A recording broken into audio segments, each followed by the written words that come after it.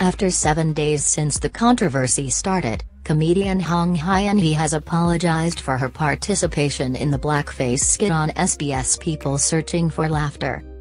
On April 26, Hong Hyun Hee posted the following to her Instagram: "This is comedian Hong Hyun Hee of People Searching for Laughter.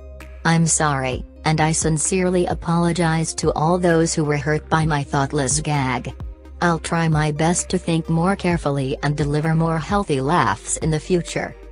As previously reported, there was an uproar after Hong Hyun Hee appeared in a comedy skit wearing blackface on the SBS show.